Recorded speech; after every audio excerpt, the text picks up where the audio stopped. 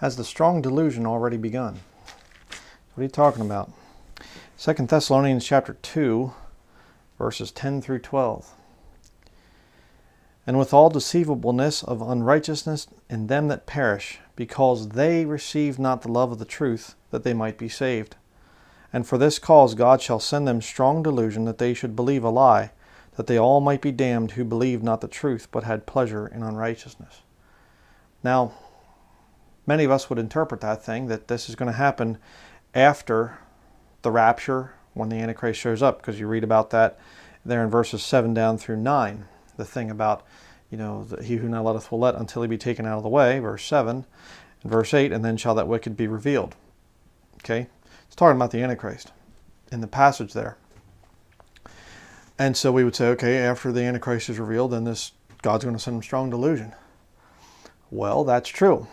But who is the strong delusion coming upon? Verse 10 says, because they received not the love of the truth, that they might be saved. Saved from what? You say, well, saved eternal salvation. Well, sure, that's there. But what's the completion of your salvation? Jesus said that He said, I am the resurrection and the life. Back in the book of John. The completion of your salvation is the redemption of the purchased possession. You see, the rapture. When the Lord catches away the body of Christ, when He takes them up before the time of Jacob's trouble, that completes salvation for a Christian. So, what is the time period when these people, of verse 10 there, they receive not the love of the truth, that they might be saved? That's right now. This isn't just, well, that's going to happen after, the rapture occurs. Well, then it's going to get real bad. But the fact of the matter is, this passage, verse 10, is actually taking place right now as we're speaking. I was thinking about this, and I've been on YouTube now since November 2008. It's a long time. We're heading, definitely in my 9th year here. 10 years in ministry. I started in 2007 in the actual ministry, and then 2008 on YouTube. And so we're heading towards 10 years on YouTube. Probably aren't going to make it to 10 years with the way things are going with all their, censorship stuff that they're doing now. But back when I first got on YouTube, there were a lot of people that would disagree with me and things and whatever else. But it just seemed like people back then were more cordial in the way they would do things, or they were. It wasn't that we agreed to disagree or anything like that, because I'd flat out tell them you're wrong. They'd say the same to me and whatever. But it was a lot more. I don't even know how to say it. Gentlemanly. It was more. It wasn't this just like vicious stuff. And and I'll be the first to admit I get drawn into that sometimes, and I get a little bit vicious myself. But if you watch my videos, you know that I love you, even as an enemy. You know that most of what I do is very, very, I try to be very meek and gentle with how I preach. Sometimes I get angry and whatever, but a lot of what I do is done in a spirit of meekness. But man, the enemies are just getting worse and worse and worse. And the deception is just incredible. I mean, the latest, big thing here has been this thing of me coming out with a video debunking this satanic lie that Jesus Christ was a black man. And people go, well, it doesn't matter what race he was. It doesn't matter what skin color he was. Well, yes, it does. He was a Jew.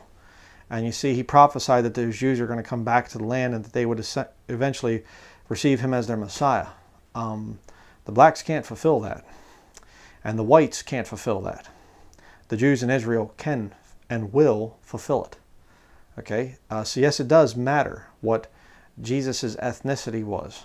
And I've talked about this in so many studies. I mean, my word, some of these people, oh, you can't cover it.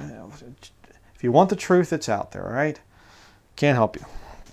But more and more, it's becoming apparent that a lot of the people that are enemies of the truth, and not just, here, that are people that are attacking my ministry, but a lot of you out there, you post a comment or whatever, and they'll come and they'll attack you too. And you might not agree with me and everything, but it's just like, it's crazy. I mean, that if you stand for dispensational truth, if you stand for the rapture being before the time of Jacob's trouble, if you stand for, The King James Bible being God's perfect word, you don't need to mess with it. You stand against the Catholic Church. You stand against worldliness and rock music and television, movies, the whole thing. Just those few standards alone. We go off on a lot of the other ones, but just those few, you're going to get attacked hard. If you stand for the modern day nation of Israel, that they have a right to that land. I'm not saying that stand up for those Jews over there and say that they're godly people. They're not. They're wicked. That's the reason for the time of Jacob's trouble. Again, talked about that before many times. But if you take these stands, you're going to get attacked hard. And what's the reason that they're attacking? They received not the love of the truth that they might be saved. Okay, go down to verse 12. That they all might be damned who believed not the truth, but had pleasure in unrighteousness. That's the reason they don't receive the love of the truth. Because they have pleasure in that unrighteousness. They have pleasure in their sin. The easy believism heretic comes along and he says, all you got to do is believe. This repentance, this stuff, and all this attitude towards sin, and you got to change life and all. You don't need that. You know why they're saying that? Because they have pleasure in unrighteousness. They don't want to give up certain things of the world that the Bible condemns. So they just kind of skirt those things. Well, you can still be saved and fill in the blank, you see. And they'll turn it into this whole thing, a work salvation or whatever. Listen. When you come to God for true salvation, when you're truly coming to Him and saying, God, please save me, it's because you've messed up your life and you want His help. You've tried everything to get your life back on track and whatever else, and nothing works. And you come to the Lord broken, saying, God, please save me and help me to clean up this mess of my life. Somebody comes along and says, oh, you don't need to clean it up. You can just continue it. You go, what are you talking about? Are you kidding me? I mean, I did that study on Jeff Dahmer. Do you think that he would have wanted to be told, oh, you can just go and continue, doing your thing there and stuff. And you can continue to be a sodomite and a cannibal and whatever else, because it's all about, it's that salvation and it just takes your sins away and you can continue sinning then. No, he wanted help. And, the dark stuff he did, he talked about after his, salvation and things he talked about. I can't get this stuff out of my head. And yeah, I bet. You do those kind of 6 things, it's going to stick in your head for a while. It's really something. But these people that are coming out and they're attacking me, they're attacking you. If you do any kind of videos and things, I mean, the attacks, I mean, I can't hear you saying amen, but, do you see what I'm saying? The attacks have gotten so much worse. Why? Well, brethren, because we're seeing verse 10 coming to pass. We're seeing it. Now, I want you to think about an interesting thought here. Who are the ones that God is going to send the strong delusion upon? Because they received not the love of the truth that they might be saved. Who are those people? Your average lost person out there that's never heard the gospel? No, these are people who have heard it. They have had access to the truth. Interesting. And what's it tied to? Verse 12, that they all might be damned who believed not the truth. See, that ties up to verse 10. But had pleasure in unrighteousness. You see? It's church people. Religious people. What does the Bible say that the people in the time of Jacob's trouble are going to do to the Antichrist? They're going to worship him? You mean religious people are going to be the ones that are taking the mark of the beast? Wouldn't it be a weird thing if the Lord flipped it? Right now, the religious people talk about Jesus Christ. The secular lost people just talk about the things of the world. But after the rapture, the religious people go on and take the mark and worship the beast and his image. And those lost people right now that are out there in the world who could care nothing at all about the Bible or, religion or whatever else. Wouldn't it be something if they were the time of Jacob's trouble saints?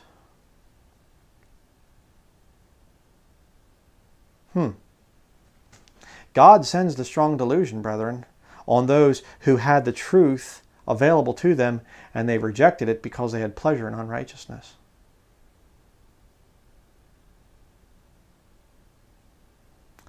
Let that sink in for a minute. Isn't that something? So these people that come and they just will not be admonished. They just don't care what you have to say. You give them scripture, scripture, scripture, and they just keep coming back and arguing and attacking and just twisting the scriptures to everything. You're going, I don't even know what you're saying anymore. This doesn't even make any sense. I've never heard anybody say this before. This is just twisted. You know, and you just feel the hatred coming through the comments. You're dealing with those people that they're not receiving love of the truth. God's going to send them strong delusion. And they're going to go right on and they're going to worship the Antichrist because they're going to think he's Jesus Christ. And I'll tell you what, I've talked to a lot of these professing Christians, and you ask them who Jesus is, they will describe the Antichrist. He doesn't judge. He loves you. He loves everything. He wants us all to come together. He's not going to squabble over what Bible version you use or what kind of music you listen to. Jesus wouldn't do that. They're describing the Antichrist.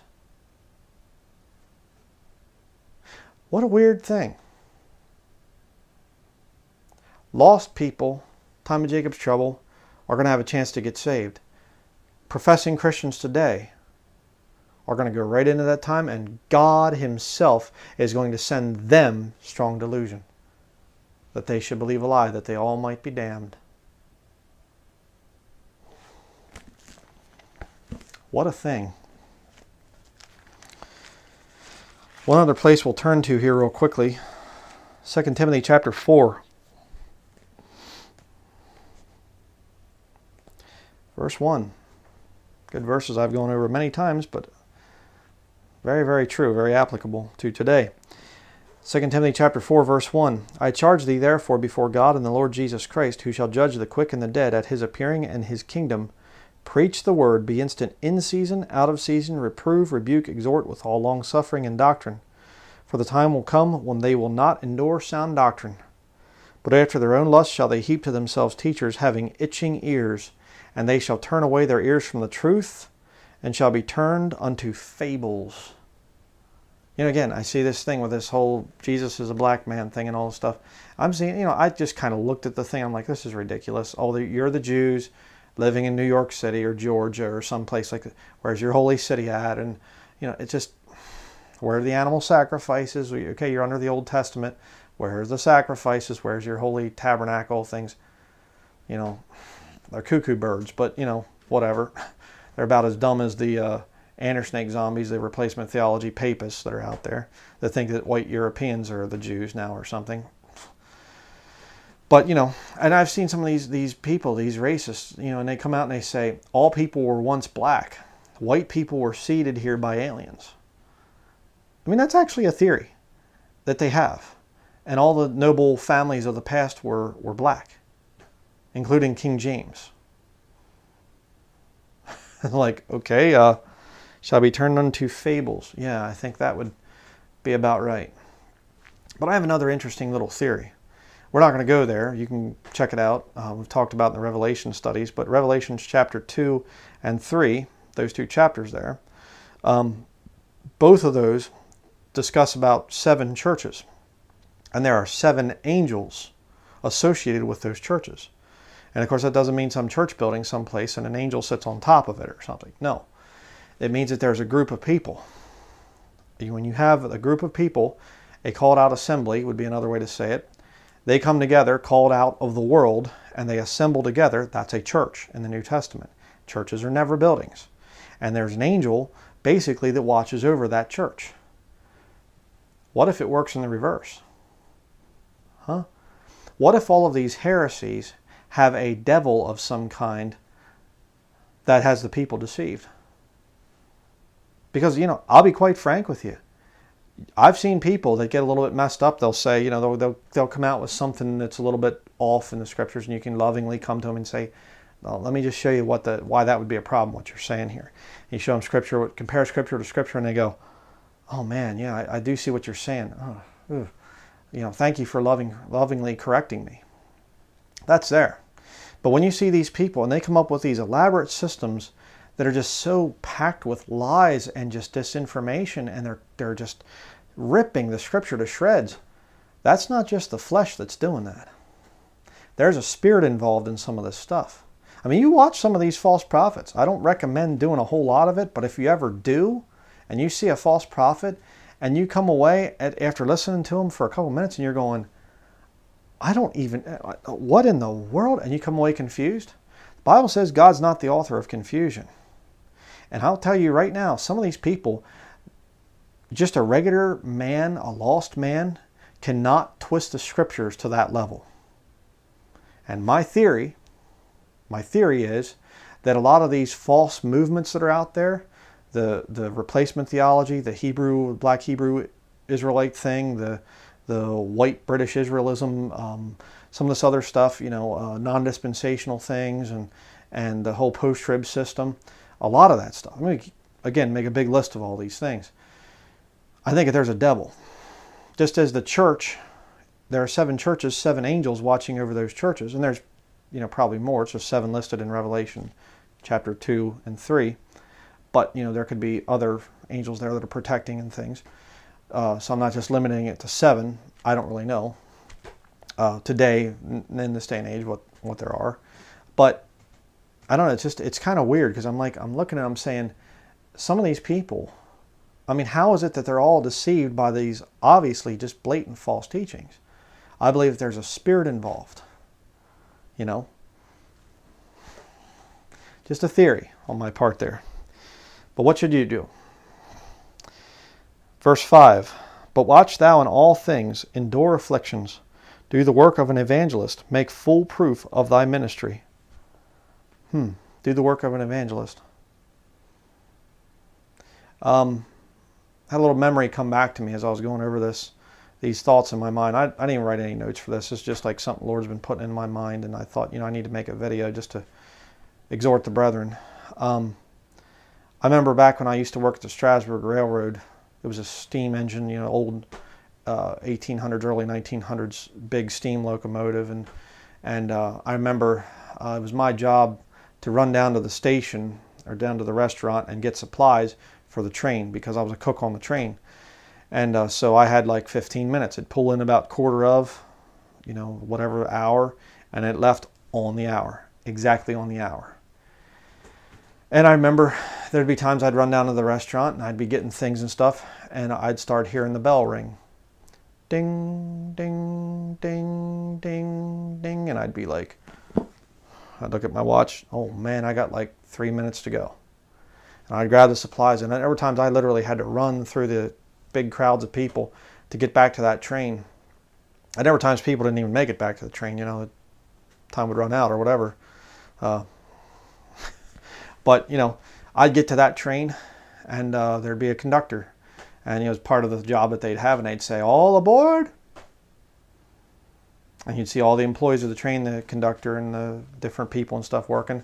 And they'd be there. You'd see the engineer up front, and he'd be getting, checking things, the valves and things on the steam engine. And he'd get up, and he'd climbing up into the train. And the conductor would get up onto the ladder going up, the steps going up in. And they'd look, everybody with a ticket, you better get on the train. And you hop on the train, and about that time you'd hear the steam coming out that powers the wheels, and if you've never seen a steam engine, look it up. It starts going like this, and you see the smoke start to puff out the top as that train starts to slowly pull out. And every once in a while somebody'd run and hold on, and they jump up onto the train quick, up onto the steps, get up and get it in their seat. Everybody be getting into their seats and things, getting ready to leave. About that time, that train starts, and the speed starts to pick up. And as he's leaving the station, pull down that whistle. It's kind of like that right now. I really honestly believe that the final call is happening. And we all have flesh. And our flesh wants to fight sometimes, because we see the wrongs that these false cults are coming out with, these fables that they come out with, and they're so stupid and so ridiculous, and you're just like, we all have to fight it. And I'm preaching to myself right now too. We all have to fight that temptation to get pulled away by that nonsense. If they have not received the love of the truth, God is sending them strong delusion. They're going to get right in that time and be damned. Brethren, there's not much time left. The train is leaving. All aboard, you know. Do the work of an evangelist. You know, I'm very, very much in favor of tracting. I think that there's, you know, I think it's a great method. Just get tracts out there. If you run into these people, these non-dispensational, post-trib, replacement theology, whatever else that we run into nowadays, and they start to argue with you, okay, well, see you, goodbye. Go to the next one. It's almost time. There, saw it there. Almost time. Time's almost up. Understand that you're not going to turn a lot of these people. They're already falling into that condemnation of the Lord. I mean, think about it. If they really truly wanted salvation, if they really truly wanted the truth, do you think God would hide it from them? God sent them strong delusion because they rejected the truth. They had access to the truth. They've watched your videos. They've watched my videos. They've heard your witness. They've heard my witness. And they reject. You're crazy. I don't want to hear. Okay. Goodbye. The train's starting to leave the station. I got to get aboard. I'm going to be leaving you soon. I know a lot of people don't take this stuff seriously. They just watch it as, you know, just kind of entertainment, you know. Oh, those just Christians. It's just so nutty and everything else. This book is being fulfilled right before your very eyes. Wars, rumors of wars, earthquakes in divers places, perilous times, pestilence, famine, all the different stuff. Everything coming to pass. Satellite television, as is prophesied. Implantable microchips. Cashless society. It's all coming to pass. But you're just going to wait. You're going to wait to get that ticket and to get on the train. I'm just not quite ready yet. It's going to leave the station and you're going to be left behind. And let me tell you something. It's very dangerous for any of you that are out there that are not Christians, Bible-believing Christians, not church-going Catholics. I'm not talking about that. If you are watching these videos or other videos like this from other Bible-believing Christians and you reject, you're going to fall into that condemnation of 2 Thessalonians chapter 2, verse 10. You're already there, you see? But then verse 11 comes along where God sends you strong delusion and He purposefully will damn you to hell. It's a dangerous thing to reject Jesus Christ. No, it's okay, I'll work it out myself. It's dangerous. Well, I'm not ready yet and everything. It's dangerous. What's coming to this earth is going to be a nightmare. The worst time period ever in recorded history is coming soon. Very soon. And there's only one way out. Only one way. That's to get on that train. Jesus Christ. He died for your sins. For your sins. Do your sins bother you? Or do you think that you're a good person? You're not that bad. Your sins bother you? You know you've messed up? You'd be afraid to stand before God and have to give an account of your sins? Then you can get saved. You better do it quick. Time's almost up.